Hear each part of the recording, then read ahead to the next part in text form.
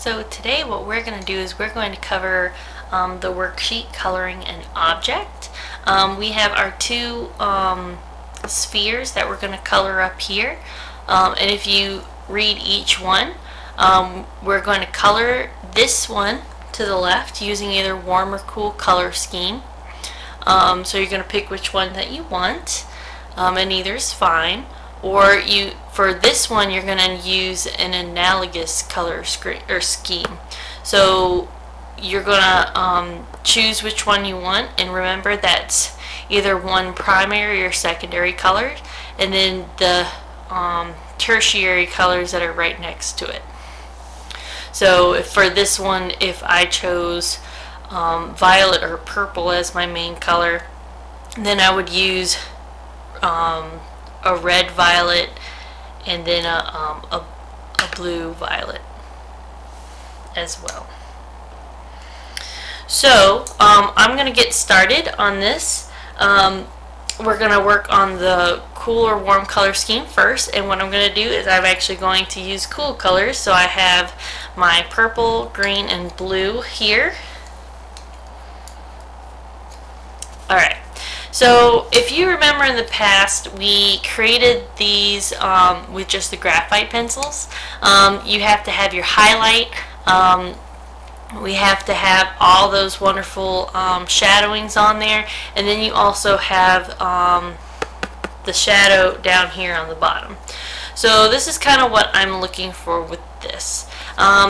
So with the colors that I have here, I've got green, blue, and purple, and tonality wise I see the purple as being the darkest color, and then blue's the and then green's the lightest.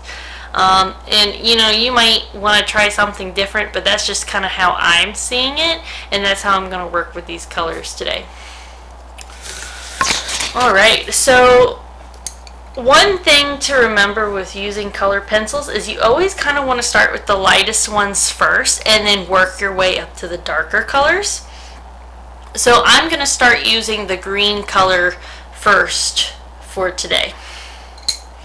And what I'm going to do is I'm going to start coloring it lightly. And also I kind of want to have my my highlight kind of there, so I'm kind of just getting that mapped out here where I want that. And then what I'm going to do is I'm going to use, I like doing the scumbling technique with the circles because I feel like it gives it a nice kind of even tone. And you can kind of play with it if you want to do cross hatching or hatching with it, or the stippling. You can go for it and just have fun with it. I'm a scumbling kind of person, and I'm going to kind of bring that in so it kind of looks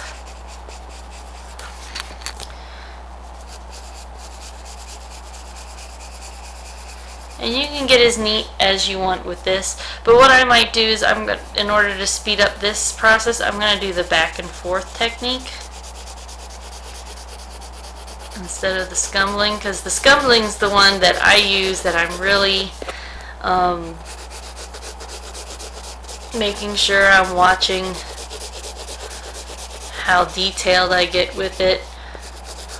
This back and forth technique kind of helps me to get it colored quickly, but I'm not going too hard with it at first because I kind of want a nice even coat all around. So I kind of started with my mid-tone coat or here, and it's nice to kind of set that up because then it's easier to put the darker colors on top. So you always want to start light and go to dark with this. So what I'm going to do is I'm going to gradually kind of make it a little bit darker, this green color.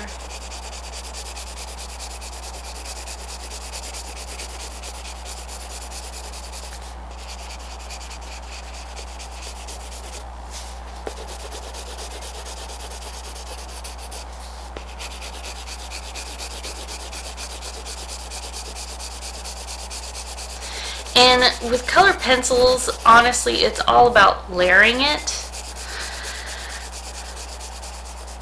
It's all about layers. So you want to just keep kind of building it up and just keep kind of going with it.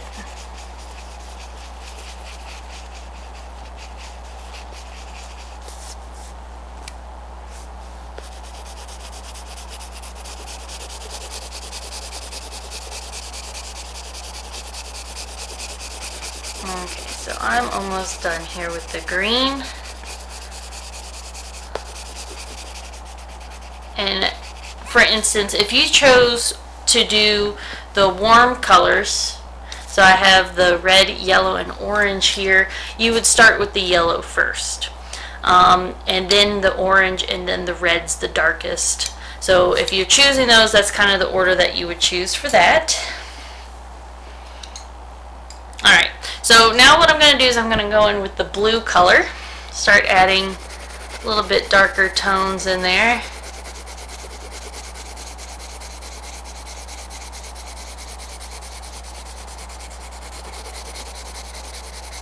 As you can see, it really helps to kind of build up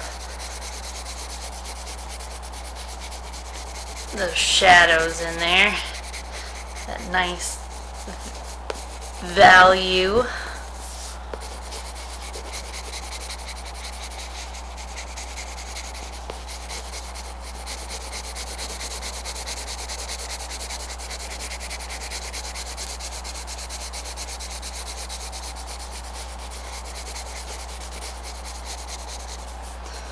Remember that we need that reflected highlight down here, so you don't want to make it super dark.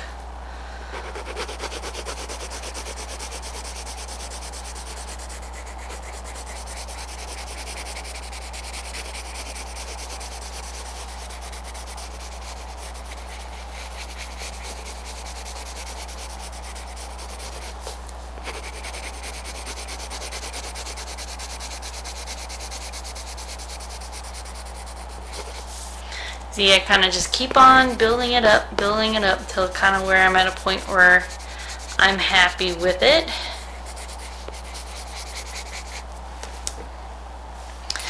Okay, now I'm going to go in with the purple a little bit. Kind of go in with those darker colors, and it just kind of really adds a nice touch to it. Really helps me to create some of those darker tonalities with this.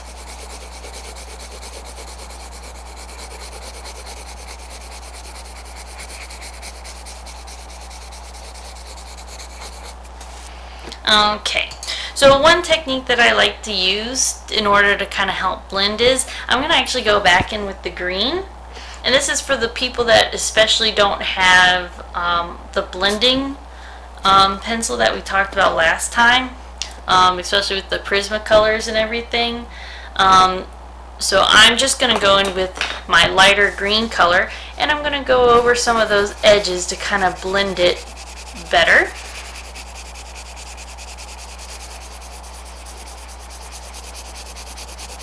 And if you're using Prismacolors, it is a softer lead, so this is a great technique to help kind of build up those colors.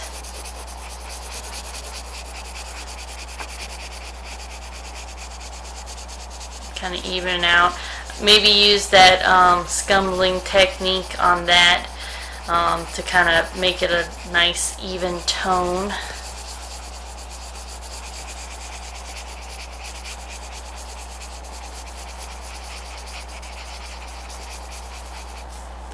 But you see how, you know, making all these layers just kind of blends those colors in together. So I could still keep going on and building up this object, but I don't want to go too far because I also want to be able to make sure I get through this whole worksheet with you guys. So I'm going to show you how to do the core shadow. Since I'm going for cool colors, let's see, I'm going to use my complementary colors in order to create the shadow for this. So what I'm actually going to do is, let's see, I'll kind of use my purple since it's the darkest one.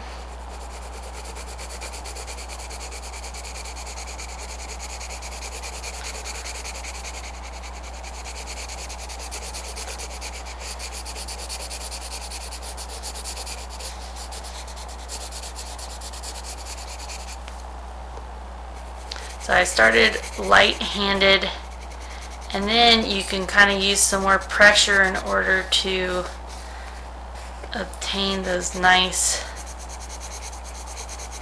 Honestly, with colored pencils and just pencils in general, it's all about hand pressure on your lights and your darks with it. You can get so many great tones and of that same color just by lightening up your hand or pressing a little bit harder.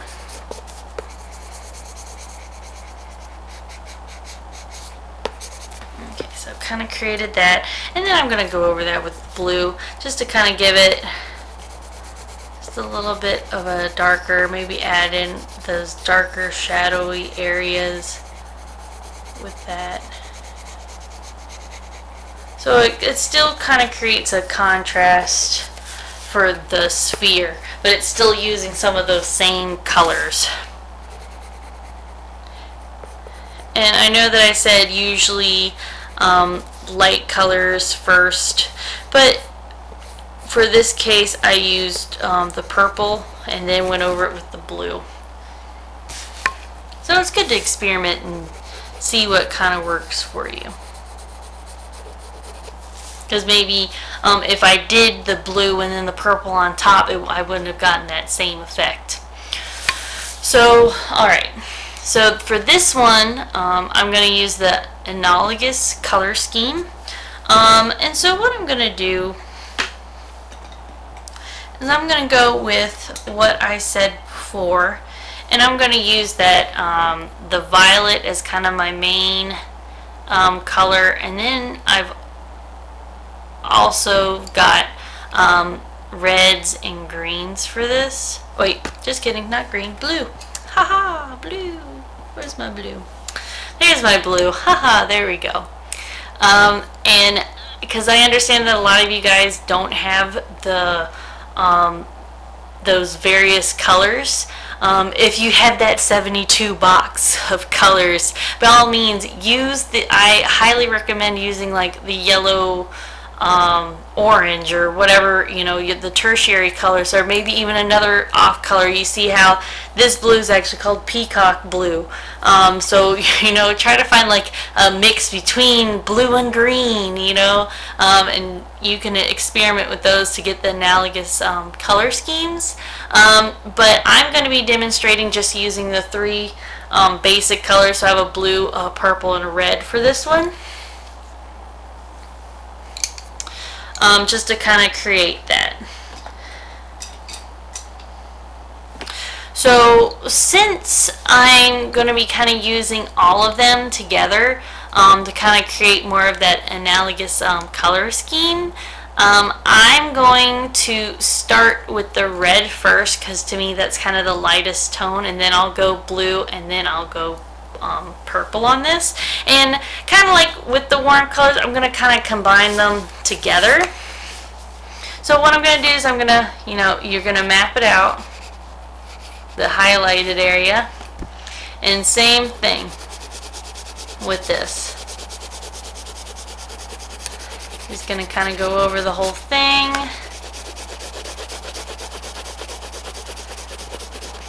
And if you can't remember all those analogous color schemes, make sure that you refer back to the color worksheet. That's a great reference to have in order to complete it.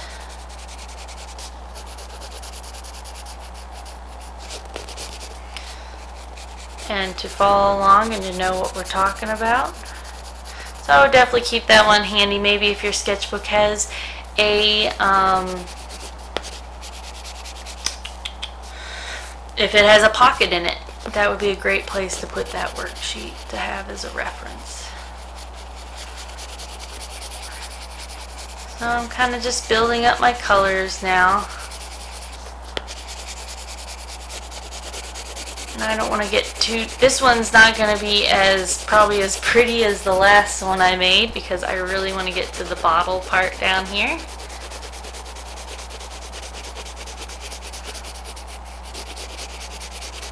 La la la la, coloring the worksheet.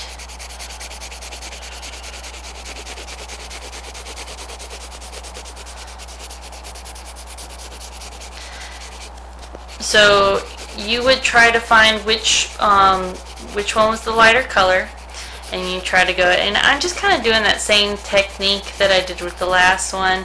You go light and then you kind of darken it up a little bit. Now what I'm going to do is, I'm going to use kind of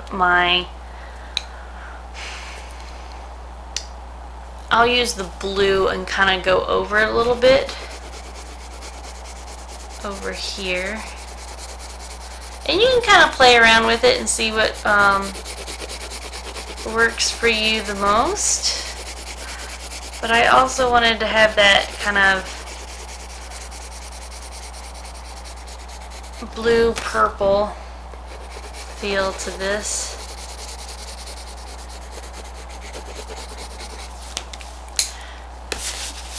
And since this is supposed to be red violet, I'm also going to go over it with the purple just to kind of create that red violet tonality. But as you can see, purple's a very dark color, and so I'm going very light with it because I don't want it to get too overpowering. Then I'll make it dark over here since these are my shadows.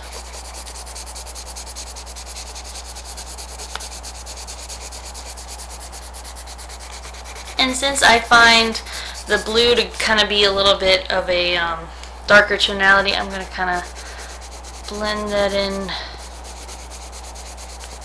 with the purple here.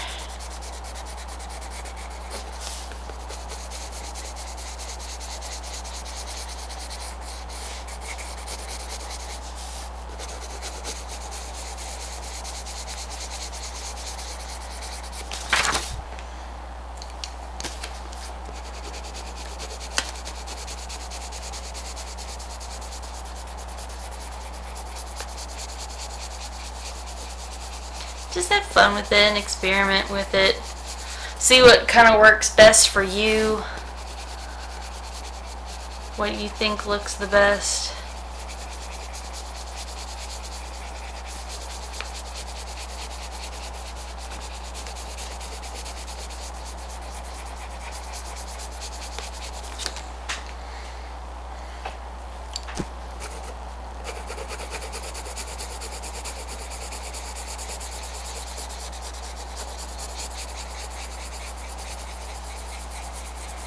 Using that scumbling technique going on, and it would probably look a little bit nicer if I was using more of the tertiary color pencils, but I kind of wanted to show you guys just using 3 pencils and what you can do with that.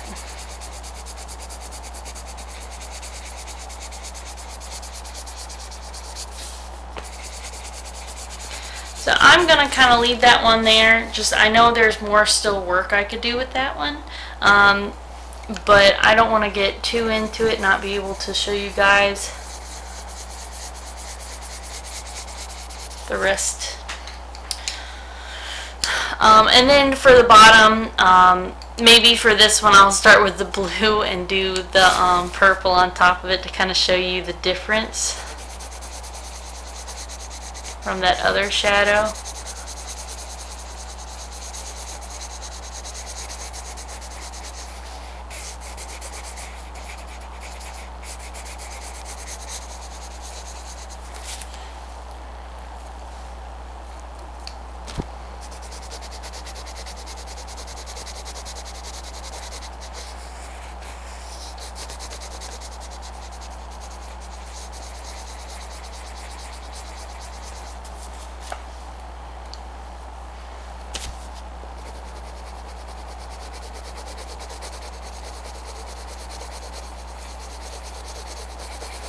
So as you can see, you totally get two different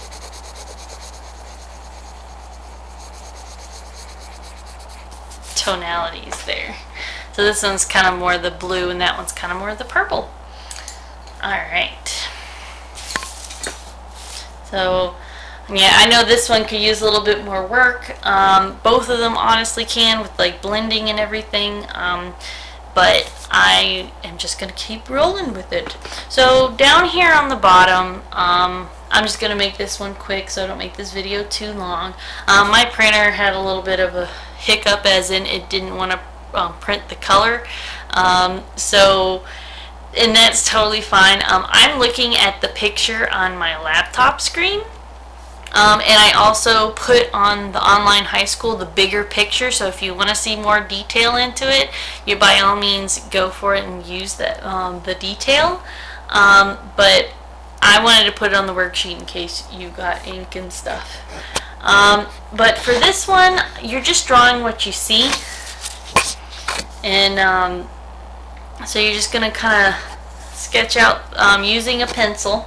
And having your eraser handle, you're just going to kind of sketch out this one. And I'm not going to probably be able to draw the whole thing for you, since I am kind of running a little out of time here.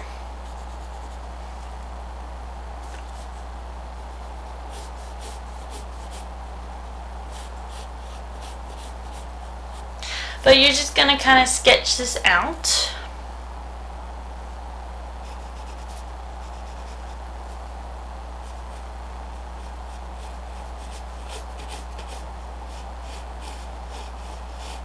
And also, while I'm just kind of working here a little bit, don't forget that if you can't print this worksheet out and you're having some issues with that, don't be afraid, because you can always just look at the information that you need and complete the worksheet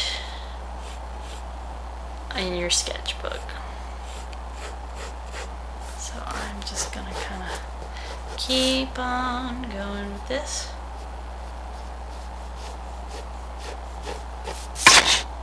This is definitely not my best bottle. Doesn't help that I'm kind of rushing it a little bit. And I did something that looks a little bit more transparent, just so you guys can kind of get a little practice with working with those.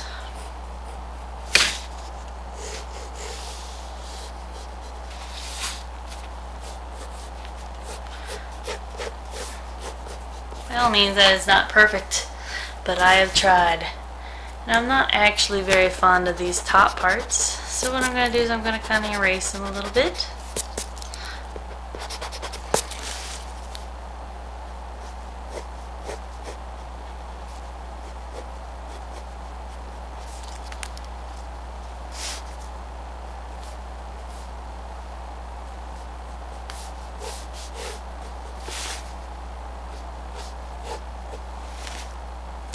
Okay, so I kind of have just my basic bottle outline here. And I just using my pencil for that. And then what you're going to do is you're going to go in, and for this one, the colors that I would use in order to look at this, I would use my orange color for sure. I would use yellow. You could probably put a little purple in there, which is great because remember, purple and yellow are complementary colors. And then I also have a white and a black color and a brown. So I was kind of keep with that color scheme with this bottle. And just leave your red, green, and red somewhere else. So for this one, you want to start light. So you want to map out kind of where you want those really bright whites at. Maybe you want to do that with the pencil first. But you're just going to kind of map that out.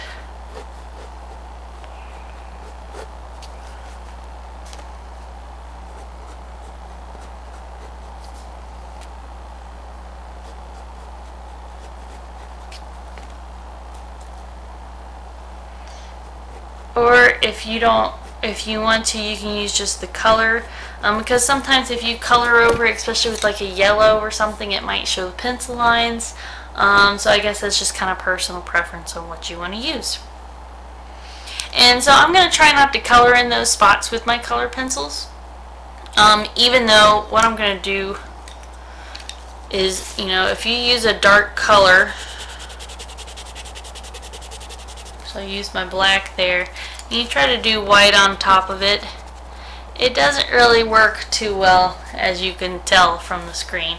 So you want to, I'm always testing out my color pencils, by the way. It might even be handy to get another sheet of paper, maybe out of your sketchbook or something, and practice with it. I'm always trying to test to see what colors work well together.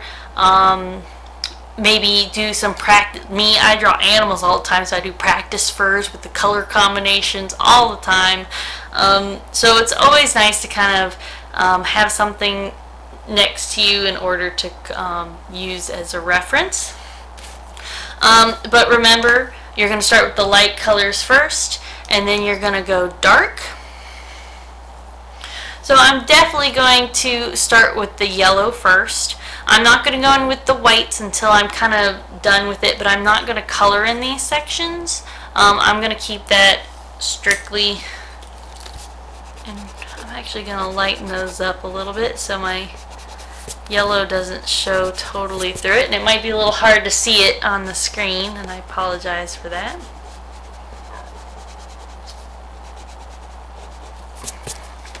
But I can see it here, so I'm going to just start with this yellow color all the way through.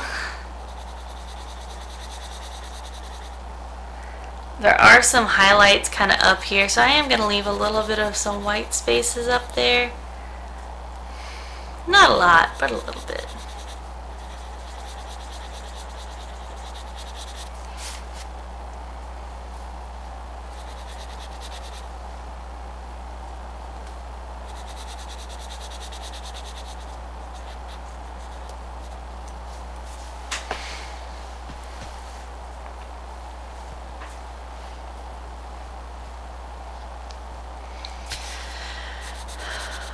And so you're just going to kind of look what you see and not what you know. So make sure that you're drawing kind of all those wonderful things that you're seeing on the paper and not necessarily what you know that you know about that bottle.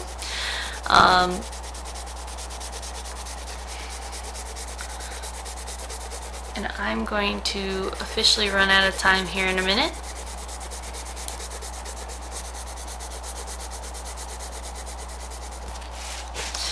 So you're just going to keep on coloring. So I don't want to go, I want to kind of show you guys how to build up the colors real quick. So what I'm going to do is I'm actually going to I'm going to zoom in a little bit more. And I'm going to work strictly on the top here a little bit, just to kind of show you guys how to build up the colors with that. So I already kind of had the yellow up there, and I'm going to go in with the orange.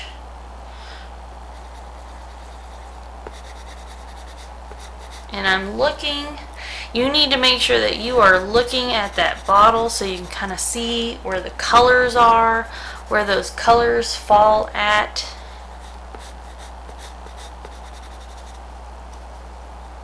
In this image.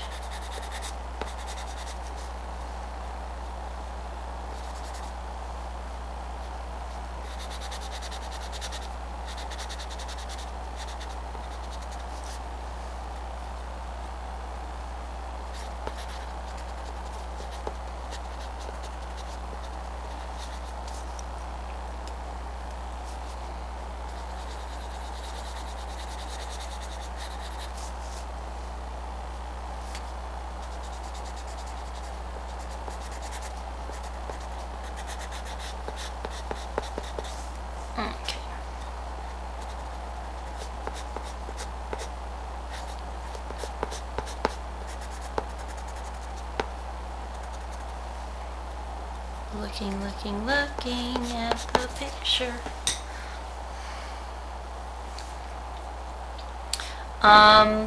You can add a little bit of purples here and there.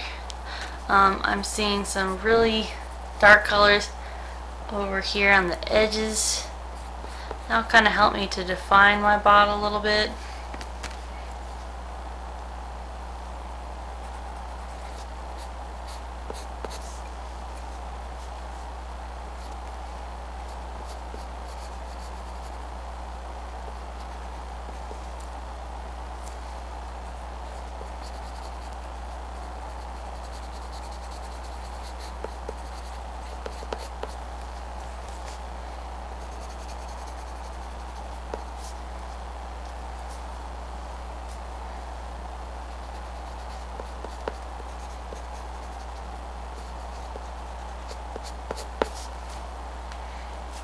You just keep building it up, building it up. You can go back over with the orange and kind of blend those colors in a little bit if you want. You know, you can always kind of go back in with those lighter colors to help build up those darker colors. Kind of blend it in a little bit better. You know, maybe go in with the brown some. That's really good for creating those darker tonalities over the orange. There's shadows kind of in the background.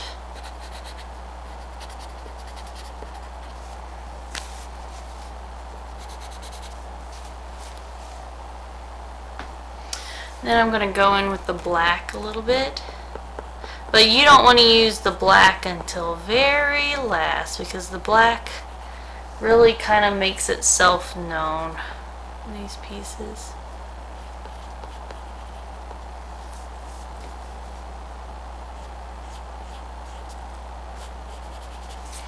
But as you can see, I'm building up the colors, building it up. I don't know, this is the best picture in the world, especially since I'm not anywhere near done with the details and such for it, especially since I am very particular how things kind of work with it.